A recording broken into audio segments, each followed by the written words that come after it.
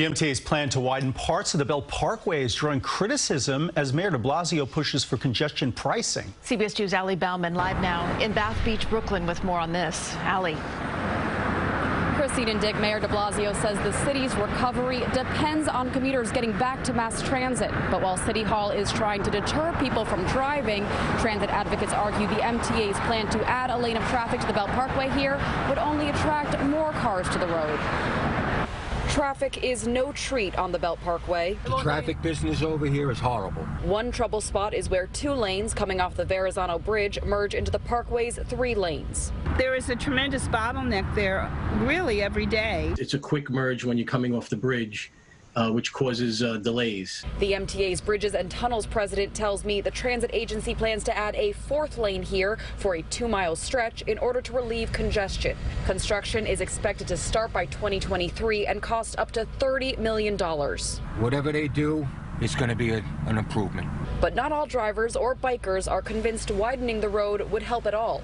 It won't help. No one wants to suffer with the traffic, with the work for the year, whatever it takes. Now there's another lane, more it'll open up, and then the traffic will still just build up anyway. You don't want more congestion. Transit advocates are accusing the MTA of misplaced priorities. When you make it easier for people to drive, then more people will drive.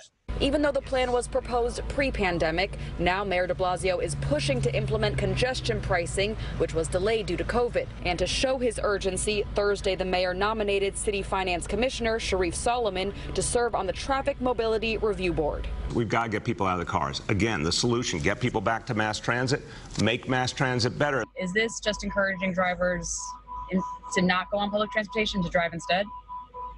No, I don't think so at all. If people know that they're safe and they're taking their vehicles, Bridges and Tunnels supports mass transit with the revenue we collect from our tolls. So, we're using that toll money to correct any situation to make sure people are as safe as possible.